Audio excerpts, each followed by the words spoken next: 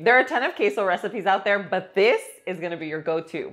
Hey guys, I'm Myra from Low Carb Love, and today we are making the easiest queso in one pot that you can use to make nachos, use it as a dip, or on your favorite foods. So I already have all of my ingredients laid out. We're gonna move over to the stove and I'm gonna show you how simple it is to make this delicious queso. Okay, so we're gonna do like a medium, just a medium heat, throw in a little avocado oil because we are gonna saute our onions and jalapenos first.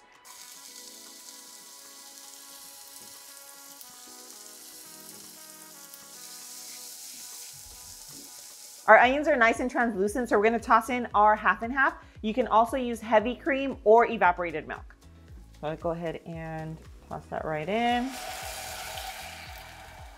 And at this point, we can go ahead and season it. So we're gonna start with some cumin. And don't worry, I'm gonna leave the full recipe for you guys, so you guys have the exact measurements. We have some paprika. And none of these have salt, so you don't really have to worry too much about it. It's just gonna give it more flavor. But if, like I'm using garlic powder, if you're using garlic salt, then you definitely wanna be careful or else you're gonna end up with like a really salty queso. And some onion powder.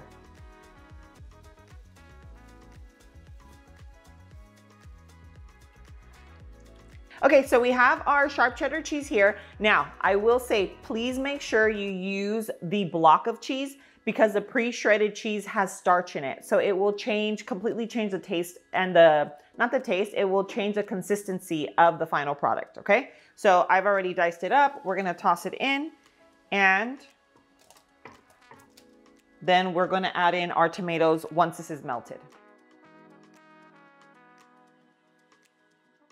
Okay, so our last ingredient is tomato. Now I have fresh tomato and I have Rotel. You can use all Rotel or all fresh tomato. I'm doing half and half because it's what I have on hand, but you can do whatever you have on hand.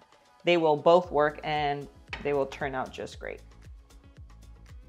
Making homemade queso is literally the easiest thing and you can make so many delicious things with it. So I've given it a little taste test. Look at this consistency though, first of all. Looks beautiful, perfect. Like less than 5 minutes, this entire thing comes together.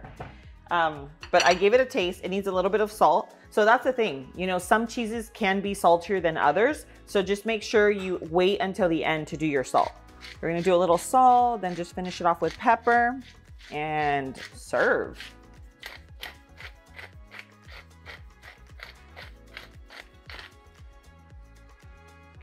Mix just to make sure everything's well incorporated and we're set.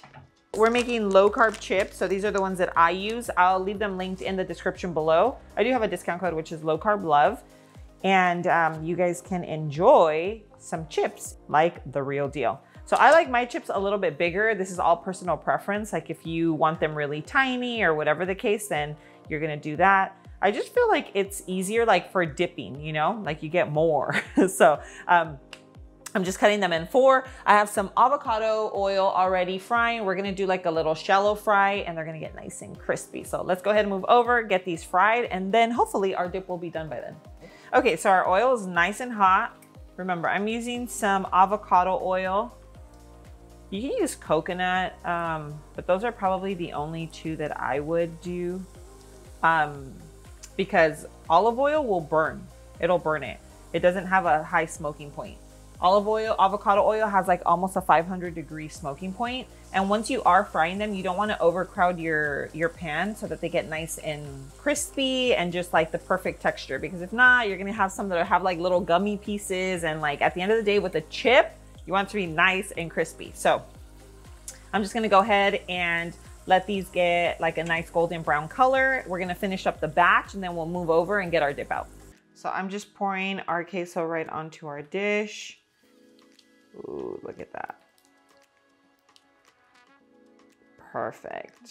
And then I'm just gonna top it off with a little cilantro just for that color contrast. It looks really beautiful. And I mean, cilantro and queso just go hand in hand. So Now for our dipping, again, I mentioned you can do any veggie or the low carb chips, or even just like your favorite chips. I just do low carb. And I do have these tortillas. I'll leave them linked in the description below for you.